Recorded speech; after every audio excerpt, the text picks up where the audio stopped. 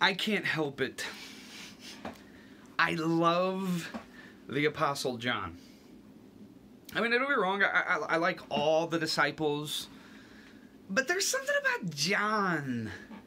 I mean, those of you that know me know how much I've studied the book of Revelation. Like, you're probably like, oh, surprise, surprise. But it's not even just the book of Revelation, it's John.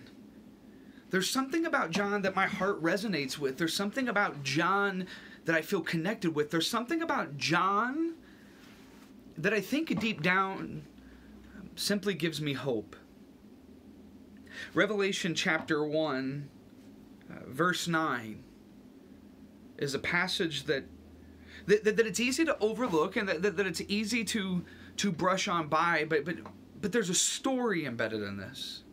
A story of hope, a story of redemption, a story of transformation. Revelation chapter 1:9 says, I, John, your brother and companion in suffering, in the kingdom and the patient endurance that are ours in Jesus. Every element of that is packed full of redemption. I, John, your brother, your companion in the suffering and in the kingdom and in the patient endurance that are ours in Jesus. Here's why this passage overwhelms me. Here's why this passage gives me hope. Here's why this passage compels me to just simply say, I love John. Because this is a person who in the Gospels was anything but calling those around him brother and companion or even equal. This is a person that in the Gospels was a bigot, was an arrogant jerk. I mean, as a matter of fact, let's just take out one of those shining moments for John. Luke chapter 9, verses 51 and following. It says, as the time approached for Jesus to be taken up to heaven, Jesus resolutely set out for Jerusalem, a turning point in the Gospel of Luke. And he sent messengers on ahead who went into a Samaritan village to get things ready for him. I don't know if you know this, but the Samaritans and the Jews hated each other. They have a long history of sabotaging each other, of actually putting them in the way of Rome, of getting each other killed by the Roman authorities, of taking bones and scattering them in holy places to desecrate them. The Jews and the Samaritans hated each other, so much so that typically a kosher Jew, if they were going from Galilee up north to Jerusalem down south, would actually cross the Jordan River, go down, and then cross the other side of the Jordan River just so they wouldn't have to go into Samaria in the middle. They hated each other.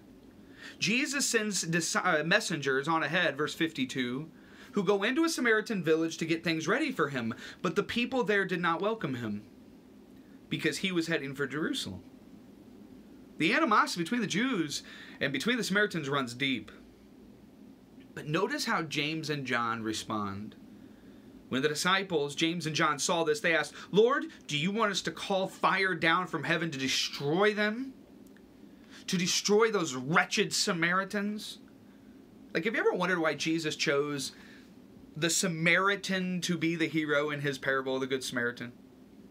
It's because it shocked his audience so intensely. Because the Jews never would have looked at Samaritans as heroes, as those more devout to God than them. They were the half-breeds. They were the problem. They were the impure ones, the sacrilege. And what James and John are asking for is what a lot of the Jews would have thought the Samaritans believed. But James and John are the ones that vocalized it. They vocalized the bigotry. They vocalized the discrimination. Do you want us to call down fire on these half-breeds? Because Jesus, you say the word, we'll snap the fingers, and God will wipe them out. Just like Elijah and the prophets of Baal, he'll wipe them out. That's John.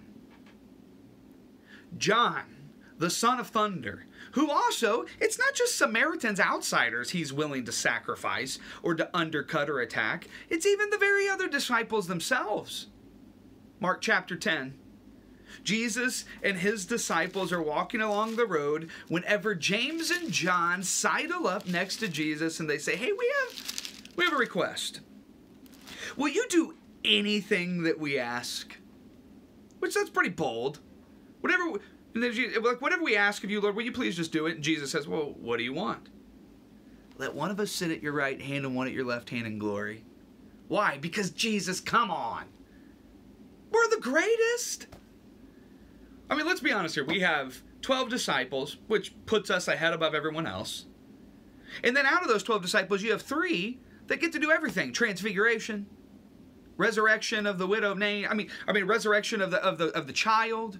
The inner 3 are the ones that get to see all this. And out of the inner 3, let's be honest. Peter is going to outdo James and us 2. Come on, Peter's always put his foot. You had to call him Satan not too long ago. No, out of the inner 3, it's one of us 2. So why don't you just go ahead and just do it? We're the greatest. Just say the word. This is John, an arrogant bigot. And yet, this is the same disciple that when he wrote an entire gospel, never once does he mention his own name. Why? Because when you fall in love with Jesus, transformation is inevitable. See, it's one of the most powerful things that the early church boasted about. The early church would talk about not all these rational syllogisms of how to argue people into the kingdom. What the church talked about, their number one evangelistic tactic, was pointing to people that had been transformed through the gospel. Athanasius, in his early 3rd century, 4th century writing, where he's writing, it's called On the Incarnation. He says, liars come into the church and they walk out faithful. Adulterers come into the church and they walk out faithful. Murderers walk into the church and they walk out lovers of everyone. It was transformation. And when I read Revelation chapter 1, verse 9, what I am reminded of is the transformation that happens in John. Where John may be in the Gospels is calling down fire from heaven on the Samaritans. He may be fighting for the greatest in the kingdom of heaven. He may be undercutting those on the inside or on the outside of the kingdom. But after years of living with Christ, he doesn't mention his name in his own gospel. And here in Revelation, when he does mention his own name, it sounds like this. I, John, your brother and companion in the suffering and kingdom and patient endurance that are ours in Jesus. I love this verse because this verse gives me hope. Hope that I can be different. Hope that I can transform. Hope that as I press into Jesus, He will erode the rough edges of my soul. He will eradicate the arrogance of my heart. And He will allow me to be as humble and as gracious as John himself. My challenge for you this week is to recommit yourself to transformation.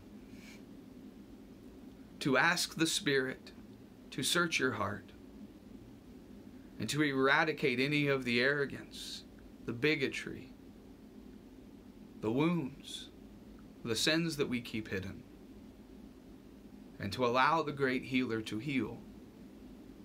Listen, it will hurt, but I'm glad to be able to say that we are brothers and sisters and companions in the suffering of the kingdom and the patient endurance that are ours in Christ Jesus. Amen. Hallelujah. May it be so. Love you guys.